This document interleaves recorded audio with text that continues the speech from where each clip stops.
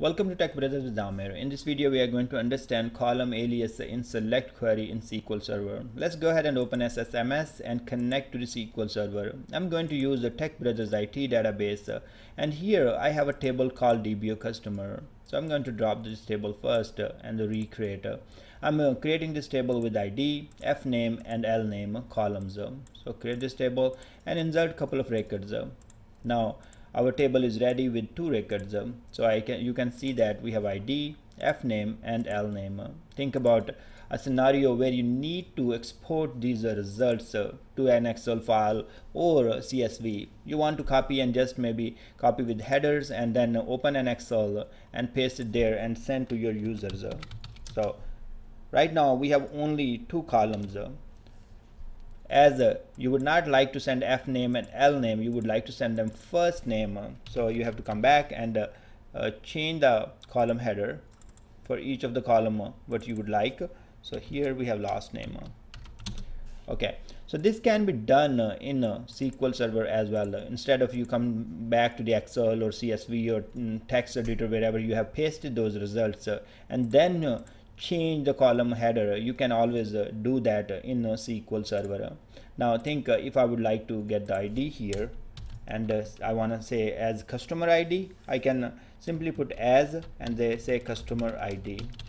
So this will give me customer ID, and if I want FName as first name, so I can use that one, first name, and then LName as last name.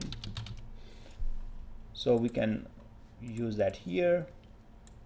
Now you run your query and you see that these are the same result set, but by using the column alias we were able to change the header. So from ID we change to the customer ID, from FName we change to the first name, and from LName we change to the last name.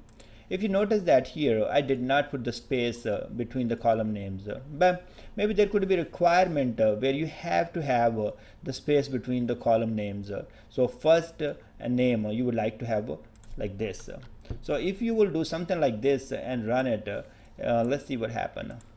So you see that it is given us error. When you are going to have columns with the space, you always have to put parentheses around them, or you can do one thing. If you would like, you can put double quotes around them. So this will do the same thing. Now let's execute, and you see that we have customer ID, no space between the characters here, but we have the second column called first name. There is a space between first and name. The same thing happened with the last column. We have last name, and you notice that we have to add parentheses when these situations happen, or you can put double quotes around your column alias. So it's really great where you can alias your columns, and especially when you are selecting the data from multiple columns tables, and if the column names are same in two tables and you want to alias them something different.